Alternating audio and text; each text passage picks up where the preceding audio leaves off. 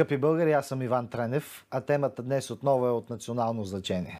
Преди да започнем, моля, подкрепете канала на студио Niton, като се абонирате в YouTube и в Facebook страницата. Молим и за разпространението на всяка новина, която правим, за да може да достигне до повече търсещи истината българи. Защото истината е свята, а свободата е мила, както казва Христо Ботев. Само истината ще ни направи свободни.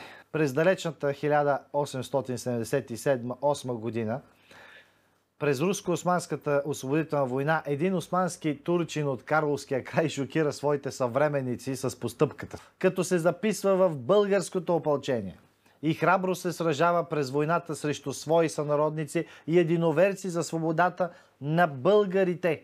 Али Рефик е роден през 1851 в карловското село Богдан. Произхожда от богато османско семейство. Баща му е крупен търговец. Освен Али, в семейството му растат още 4 сина. Когато момъкът пораства, баща му го изпраща в Цариград, за да учи светски науки, за да му помага след време в търговията. След като завършва обучението си в Цариград, Али се прибира в родното си село и започва да кръстосва с тежките кервани на баща си европейските и азиатски части на Османската империя. При навършването на пълнолетието си, той е призван от Османската армия във Видин. Тук той става свидетел на издевателствата, които османските офицери устройват над младите войници във видинския гарнизон. И не само там. Върху него също е упражнено насилие. Това го кара да избяга от казармата във Видин и тайно да премине Дунава.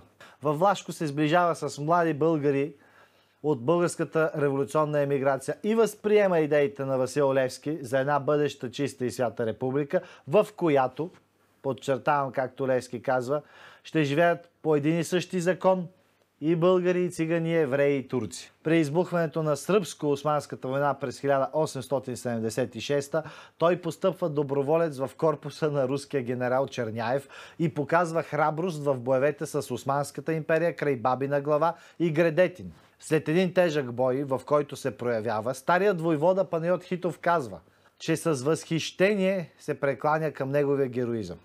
След края на войната, заедно със своя приятел Ангел Обручев от Свищов, заминава отново във Влашко. Когато руският император Александър II прочита своя манифест за обявяване на война във Високата порта, сред първите записали се в българското опълчение е самият Али Рефик, назначен е в 3-та опълченска дружина на подполковник Павел Калитин. На дружината е поверено самото самарско знаме.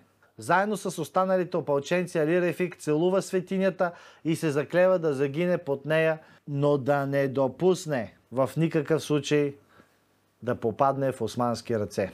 В боевете при Стара Загора и на Шипка Али Рефик се проявява като истински герой. По този повод е награден от руското командване с орден за храброст. В боя при Кадър в Аклии той отново се проявява, като сваля куртката си, за да покрие тежко ранения доктор Везенков.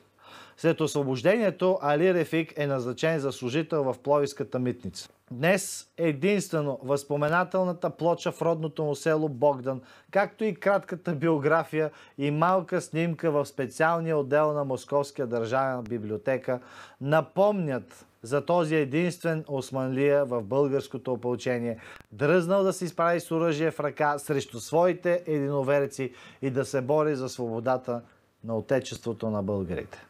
Поклон пред памета на Али Рефик и на всички загинали за свободата на народите по целия свят. Това бе всичко от нас. Очаквайте следващи епизоди. Ще ви помолим отново и напомним, абонирайте се за студио Niton в YouTube канала и в Facebook страницата. До нови срещи!